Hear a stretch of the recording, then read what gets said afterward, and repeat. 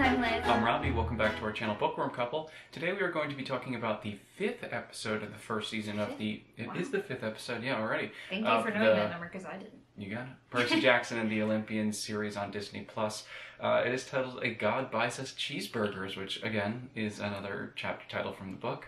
I'm sure you've noticed the pattern by this point. We like the titles. We do like the titles. And how did you feel about this episode? Oh, I thought it was really fun. Yeah. I liked the little diversions that they took from the text. I really, really liked. Like what? Like Grover and Ares. Yes, yes.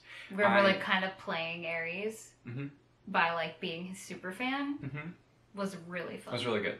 Yeah, I thought that all the changes they made, again, I thought that they were mostly good. They made some pretty significant changes to certain parts of this. Yeah, yeah. But yeah, I really enjoyed the episode on the whole, and it was fun to get so much time with one of the gods, which we hadn't really gotten before. And I liked the actor who played Ares is actually a professional wrestler. Love that for him. Yeah. Of course he is. And I thought he did great. He rocked the leather duster. He really rocked that leather like duster. Any god It was very good, very good. But yeah, overall, I really enjoyed the episode. I thought it was kind of a raising of the stakes. It sets things up for the future. The ending bit really interested me because it sets up the next episode in a way that is very different from the book. So I'm interested to see how that plays out.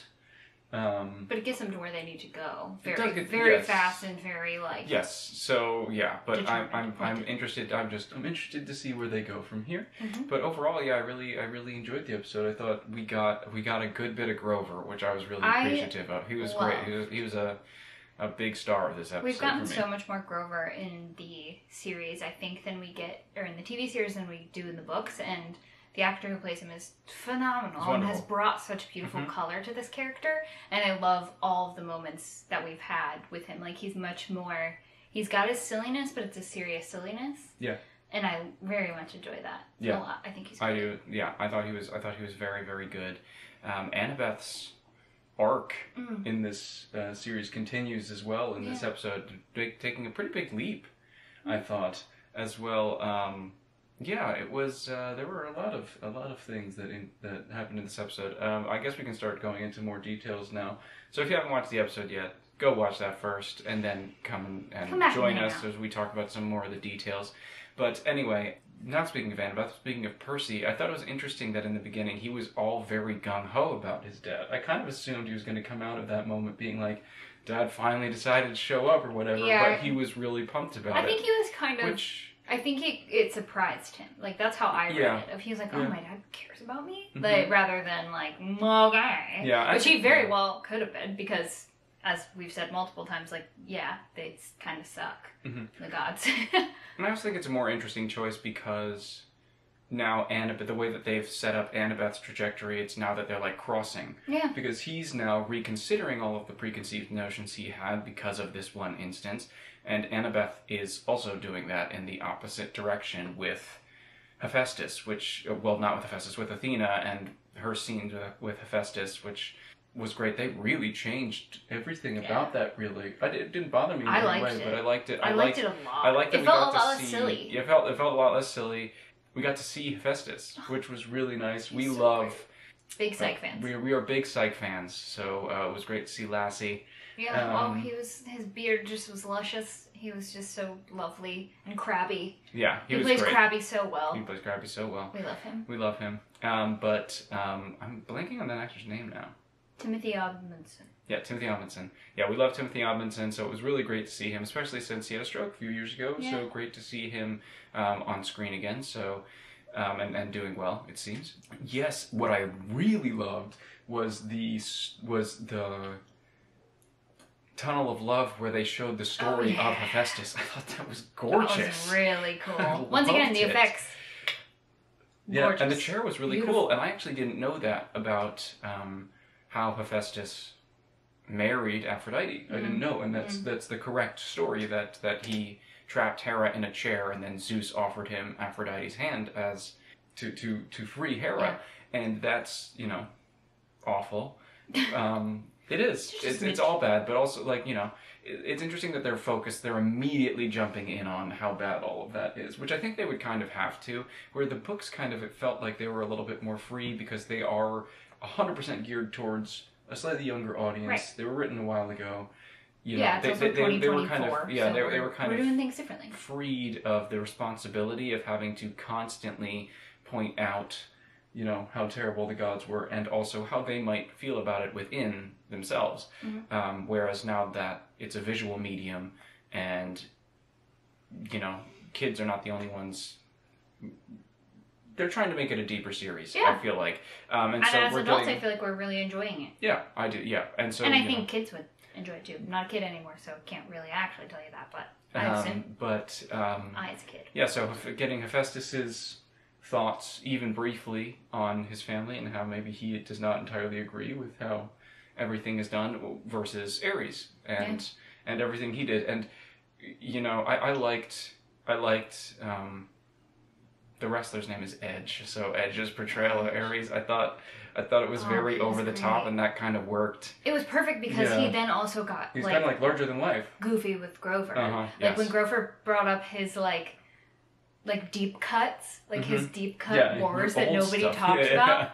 Oh my god, it was beautiful. And then he just kind of turned into a delightful teenager at that point of like, he's this hard god of war, but in fact, he's got this, you know, little bit of a soft core of just wanting to be seen. And I thought it was great. It was very entertaining. It made you really I don't know, it made me really want to get to know him more because I just enjoyed it. And I think the way that they wrote that with how Grover got that out of him was fantastic, and both actors played it that was probably one of the highlights of the episode for me was like after how confident Grover was and saying like, no, I got this, you guys should go and get the shield, it's okay, leave me here, and getting to see him be in his element and like be good was, instead of just like kind of being silly or being worried or whatever. I really loved that. That and just like everything about Hephaestus, I think, were my two favorite parts of the episode. It's beautiful. I also love the development of Percy and Annabeth's relationship. I know obviously we get a lot of like, they have crushes on each other, definitely in the books, but obviously there's no in between writing a teenage novel and I was like, okay, they're like awkward together. But seeing these two actors play together, they have fantastic chemistry, and I really bought the like, okay, Percy and Annabeth are kind of falling for each other in, you know, a cute teenage way, but obviously it has to be very deep because they're dealing with gods and a lot of really deep stuff, and I thought it was beautifully acted, and like for young people to be able to get that depth, I was very impressed with, because Lord knows I thought I could have acted like that when I was 13. I did not know about it. There was a lot of I think Annabeth did a lot of the heavy lifting with the acting in this episode, but both of, and she was wonderful. I mean, and both of them, you know, in the bit where Percy's like sitting in the chair and stuff, that was really good. It felt so like adult. Yeah. The way that they both handled it just felt so mature. Yeah. And I don't know that mature is the right way. Maybe it's because it spoke to me as an adult to watch, you know, like young people be very grounded in doing what they have to do, what they feel they have to do, and what they feel is right. It was wonderful. I thought it was great. I also really liked the stupid joke that Percy made in the beginning about like, oh, is this because we hugged? Yes. Really, there's the opportunity. That really got me. I was like, that's very, very good. No, it's okay. Yeah, that was great. But yeah, no, and to speak to what I said at the beginning about how they're setting things up, you know, I understand why they changed the Hephaestus stuff. Like, all of it makes sense, and I'm sure I'll understand the, you know, stuff they're going to do with the Lotus Casino next episode. But it's a very different setup from the books. Like, the Hephaestus thing I understand because, you know, they were trying to tell a slightly different story and focus more on how it's affecting Percy and Annabeth, as opposed to, and same with Medusa, as opposed to, like, in the books, it's very much, you know, Hephaestus just happened to set this trap in a water park that wasn't created by Hephaestus, where Ares and Aphrodite were going on a date. And so Hephaestus wanted to catch them and embarrass them in front of all the other gods. There were like cameras and stuff like that. And this was much more intimate and just about Percy and Annabeth and their relationship with each other and their relationship with their parents. We've been talking about. Yes, exactly. So I understand that.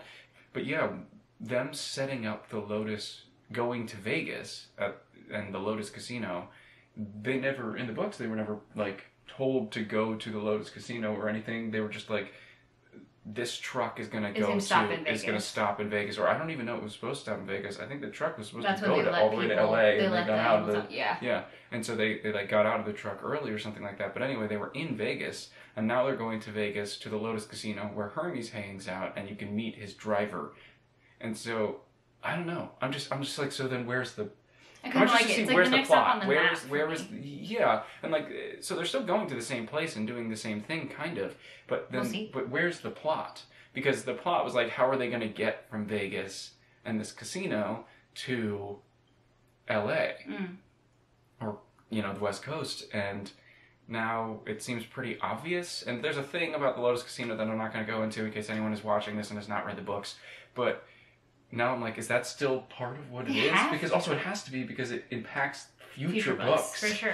I mean, I do think I don't mind the like having a pit stop, like knowing that they're going to a place. I kind of was like, okay, cool. I like, because it very much seemed to me, how I read it was like, oh, you're gonna have to play a game. Like, you're gonna stop, because obviously this is Ares being like kind of trickstery and wanting to stir up trouble. I guess. To me, I read it as he's like, yeah, I got this taken care of, but underneath it's really like, you're gonna have to play some sort of game with Hermes to get to the next place. Well, that's that. You know what it is? I think that's the thing that's tripping me up, because when my memory of reading the books, Hermes is never like that. He's never, at least in my remembrance of reading the books and stuff, Hermes is always one of the nicer gods in the few interactions that they have with him. He's never like, I'm gonna make you perform for me to do this. And it feels like the only thing that makes, and I could be totally wrong, but the only thing that makes sense to me in the next episode is that like they have to do something for Hermes, or like there's some sort of game or trick they have to do, which I'm like, oh, that feels kind of weird. That's not how it's a different take on the character. Maybe they're going to do something entirely different, and I'm totally wrong. Yeah, but I don't know. That's kind I'm of intrigued. So I was just very interested, because it is like, they're telegraphing. I think it's the first time that they're very obviously telegraphing a pretty significant change from the book, or at least not a change in set, but a change in like intention when going into a scene, which is interesting. Yeah.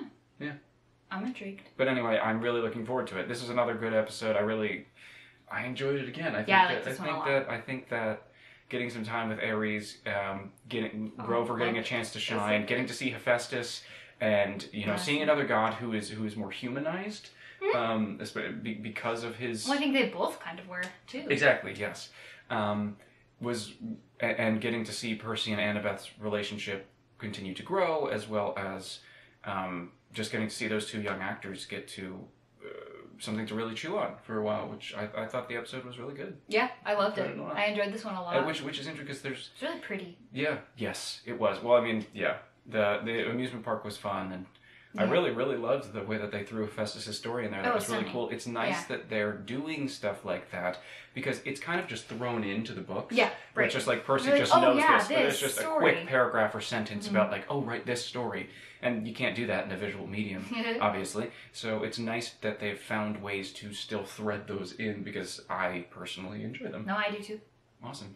Well, I think that's our thoughts, right? I think that's my thoughts. I think those are our thoughts. So, what do you think? Do you agree? Do you disagree?